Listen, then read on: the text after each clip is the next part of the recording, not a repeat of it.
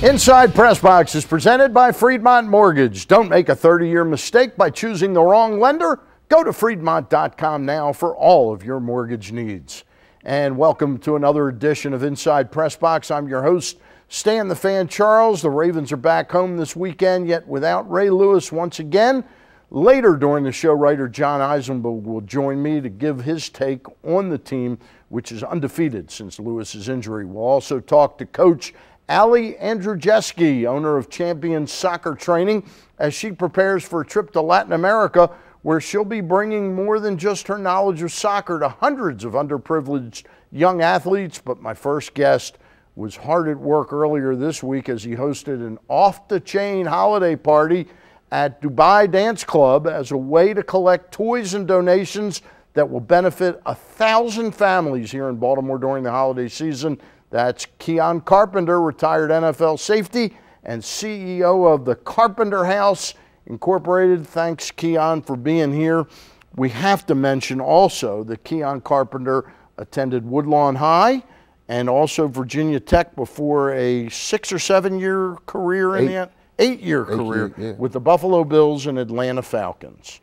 And you remain one of a very good friend of Michael Vick's. Absolutely. I met Mike when he was about 16 to 17 years old, coming to Virginia Tech as a freshman when nobody knew who he was. And we developed a great relationship over the years. He's one of my best friends. And, you know, I'm just happy to see him being successful and back at the game that he loves to play. Yeah, and being quite a stand-up guy now. Oh, well, he's always been that guy. He just made a huge and a horrible mistake. But, you know, we all made mistakes in our life, and it's about... I've never made one. Well, you might be the first person. That's why they put erasers on pencils, because of mistakes. Hey, one of the things that's unbelievable, I hear your name all around town over the years. I used to hear you on with Rob Long a little bit. Paul Mittermeier's done some stuff with you. But it's always not about Keion Carpenter making money. It's always about Keion Carpenter helping kids. Talk a little bit about what you do and why you do it, Keion. Well, it's my upbringing. The Carpenter House is my nonprofit, my 501c3 that we birthed in 2005. And we provide permanent housing for single mothers, single fathers, and low-income families. And from that, I have a lot of different initiatives. One of my newest and my major one is Shutdown Academy. Will be my after-school program with a sports component to it, and will turn into a charter school here for boys and girls in the Baltimore area.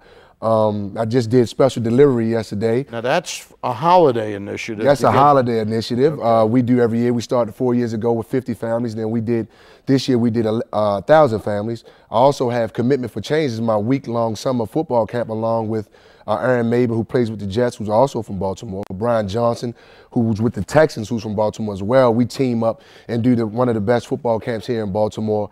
It's just been great, man. Now, give me those numbers again, the growth, like the special delivery program you did a couple of years ago. You helped 50 families. And then this year we did 1,000. And helping them means what? We provide dinners? We provide food, clothes, and toys. I mean, we normally give they'll have food for months, even beyond the holiday. And they have one of the main issues is the kids will have gifts under the tree. I mean, we want everybody to be able to have a Christmas, and in our small part that the Carpenter House plays, it's allowed us to grow that to 1,000 families, and we'll grow that each year.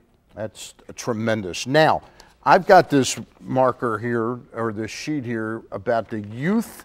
If we can bring the camera in on this, probably can't. The Youth Holiday Bowl, camera one, right there, I'm sorry. Holiday Bowl 2011. Tell us about that, Keion. That's coming up next weekend. Next weekend. It's basically a college bowl game for kids. And we created a showcase so that all of the area high school coaches can be able to see these kids under one setting at one weekend, because, you know, they have their seasons and the kids are playing all over the place. So we invited a lot of the top youth football programs from ages 5, 7 all the way up to 11, 14. They'll do a combine on that Friday, and they'll compete 2 games on that Saturday and Sunday. And we're just asking all of the community to come out, celebrate these kids.